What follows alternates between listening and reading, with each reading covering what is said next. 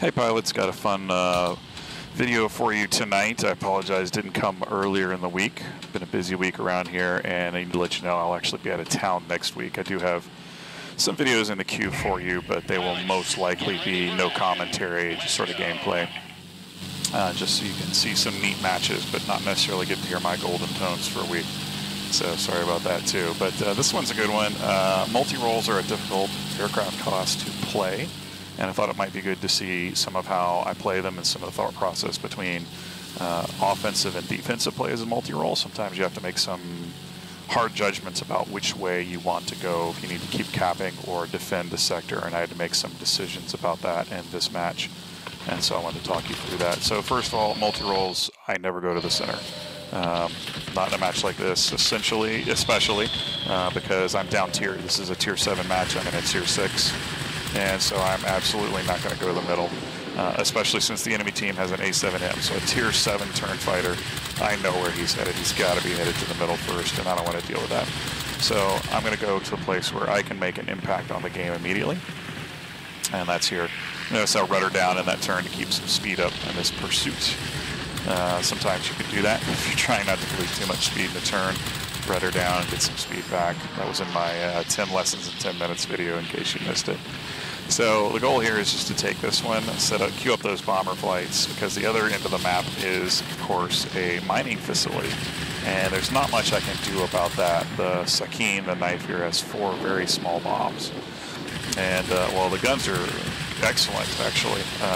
They're not going to do a lot of damage over at the mining plant, so I need to get this one. I need to hope that my ascender buddy on my team catches the airfield for us. And you can see that he just was able to do that, which is fantastic. And so I got to lock this one down. And there we go. With the help of the bots turning over the last of the capture points, we're there. We're still in trouble, though. We're in trouble because the enemy team has captured the mining plant. And the mining plant is essentially, when you add up the points for the rollover, right? Every 2 minutes you get 80 points. Essentially, when you do the math on that, a mining plant's worth 3 zones. So right now, point-wise, the enemy team has 3 zones and we have 2. So I'm going to need to figure out what to do with that. So after kind of finishing off the last of these XP50, pretty sure I could handle that. The Sakine, again, has excellent flight characteristics for a multi-role. And then I see the A7N coming in, so I'm going to get some speed. I'm going to get up high because I know I can outdive him. The Sakine actually does still retain excellent dive speed. And I assume that's based on the fact that it's, Messerschmitt 109-ish in real life anyway. So even though it's cast here as a multi-role, and of course was not actually as good in real life, I can do these sorts of things here with that excellent dive speed.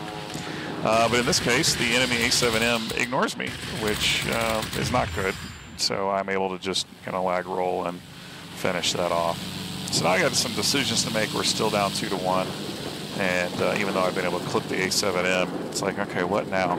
And I realized, oh my gosh, even after clipping the A7M, the mining plant is still down. And we don't need to lose that. I can either run over and try to take one of the 2 garrison zones, which in the grand scheme of things are not super important, right? Or I can try to hold on to this. And the other thing I know is when I'm down tiered in a match like this, I'm slower than the other planes. And so because of that, crossing the map and trying to capture a sector while leaving this sector alone, this sector is probably going to get flipped while I'm gone, especially with the tier 7 aircraft like this flying unmolested in there, right? So and here I just let him go because I realize he's outside the zone. I'm watching the mini-map, and I want those 60 points back in this zone because I don't want to lose it. And you'll watch right here, boom, the enemy scored, took down an aircraft. So now we're in about 15 capture points in the zone. But I'm able to clear him out and get us a little bit of breathing room. We're back up to 55 with that 40.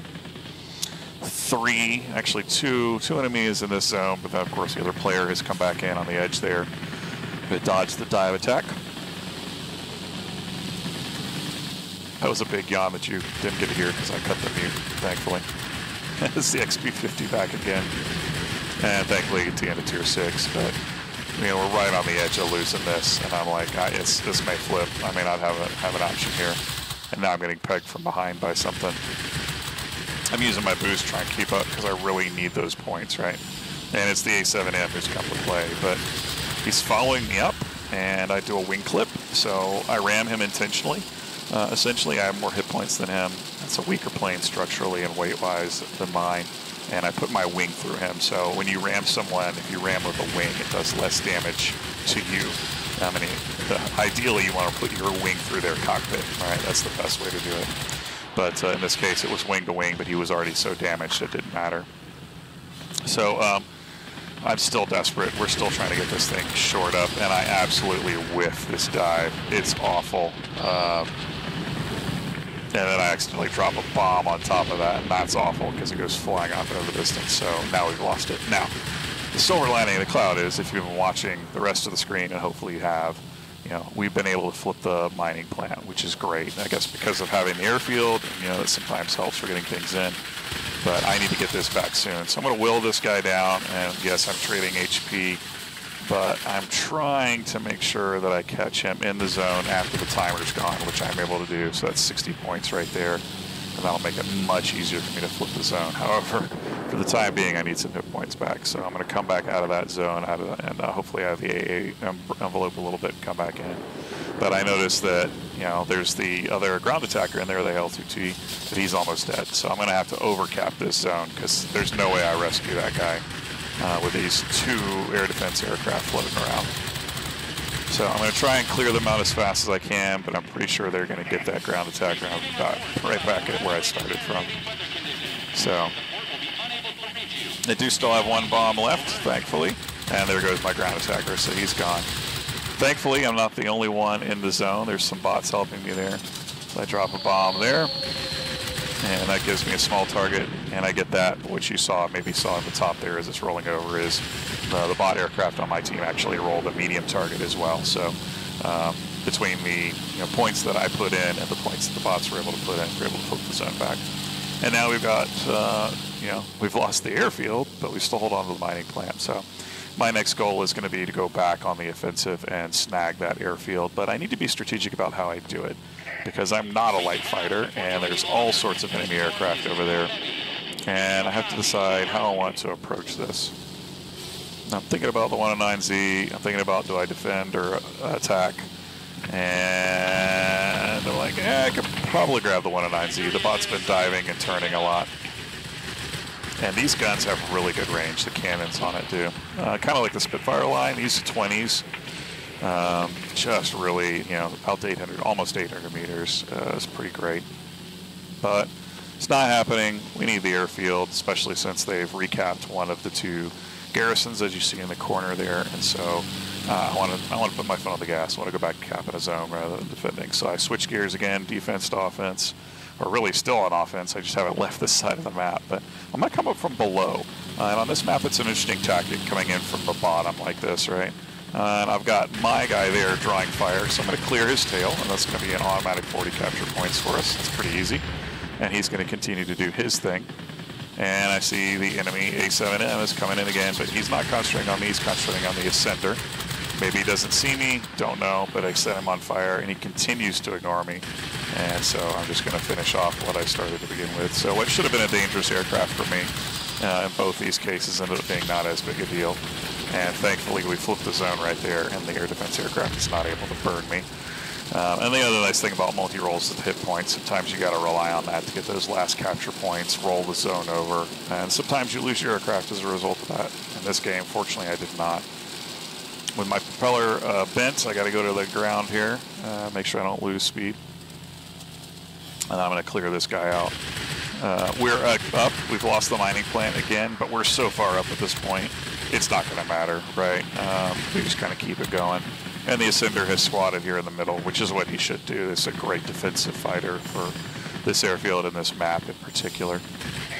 And then I decided to grab the XP50, but there's no need. We've already won. So 12K points, and we do get the multi-role medal over there. So that's excellent. That's for capture points, if I remember right. It's a Lambert. But, just working the edges as I tend to do in multi-roles. So even as a down-tiered multi-role, you can have an impact, right, on the map. And you just you gotta work those outer zones, right? And be careful about how you come in. So 14 kills, 3 zones captured, and a good bit of aerial and ground damage both on that, which was excellent. This was back during Candy Cane, so it's an older replay, but I wanted to come back to it for that reason, and especially because multi-roles are on our mind right now with the new Tempest coming in. You know, how do you play them? The Tempest is not going to be a plane I take to the middle of the map. I'm going to take it around the edges, and it looks to be that sort of plane that's more tuned for dealing with, you know, slower moving, heavier aircraft or bots on the edge of the arena. So, and you can see here, I'm going to pause it here so you can see, you know, it was an interesting matchup. I did more personal points, right? The XP55 got that airfield for us, which ended up being critical, right? The A7M did not grab the middle and kind of tried to go for the command center where I was at. It's probably not a bad idea. I think in his shoes I might would have done that too, just trying to flip that. The hard thing about that is the A7M is a light fighter, no bombs or anything like that. And command centers, you can't flip it just by killing aircraft, right? You need to do some ground targets too. So you would have needed some help for that. The B-17 did fairly well as well. I'm pretty sure that's how they got the cap both times, that B-17 rocking things. And we didn't have a counter for him, right?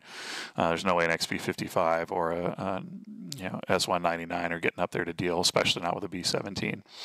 So we got to create our own pathway in this. And this is one of the interesting, fun things about multi-roles is they can do a couple of different things, right? They can go on the offensive, can go on the defensive, and perhaps more than any other tier in the game, they are functional when down-tiered, right? Down-tiered bombers are going to struggle. Down-tiered ground attack aircraft are going to struggle. Down-tiered heavies, right, sometimes have an issue if they're not a super powerful heavy because the Tier 7 light fighters can chase them down and the Tier 7 heavies can beat them head-on probably, right? And light fighters as well. You know, light fighters probably second best to multi-role, mixing it up when down-tier, but I really do think multi-roles have the best shot at impacting and influencing a match when down-tiered, which may be the reason that I fly them as much as I do, one of the reasons anyway. So hope you enjoyed this. I am going to, like I said, going to throw out some videos for you guys next week, even though I am not going to be in the saddle personally, but I'm going to try and get some things done for you and keep some content coming out for you. We're fortunate to have people rolling out videos again, which is fantastic. If you're not in the Discord, go in the Discord for World of Warplanes, go into the videos section and check just how many videos. I think we've had 4 or 5 videos from content creators in the last week, so I didn't feel too bad about leaving you guys scratch since we had some more out there, and that's fantastic, man. It makes me feel good to know that we've got that. I would love for VBAT to come back and do some more videos. I'd love for Postal to be rocking a little more as well, but you know, for the time being, to have the people we have doing what they're doing is great, and hopefully we get even more of that. So until then, enjoy your weekend. I hope it goes good for you. Get some extra credits in there. Don't forget to pick up the BV P203. It goes off sale on Monday morning, so you have through the weekend to clear that out, and you might want to grab it. And when I get back, like I said, I'll put up some videos next week for you guys, maybe probably some no commentary gameplay ones. But when I come back from vacation the week after that, we are going to take a look at the P38L Lightning and the BBP 203, both of which I will have in my possession. And we'll take a look at them and see what we're going to do with them. I'm not keen on doing the videos beforehand, like should you buy this or not buy this, because I think that's more in your hands, and there's lots of good videos about that out there. Mine is, you know, once you have them, what do you do with them? And so I want to kind of rock through those two with you and kind of show you what they can do and see if we can have some fun with it. So until then, enjoy the game, enjoy each other, you know, have a great time in this community, and you know, like I said, sign into the Discord if you get a chance. Throw a like if you like it. Feel free to share to your clan or your group or fellow players, and I hope to catch you on the flip side. Good luck and good hunting.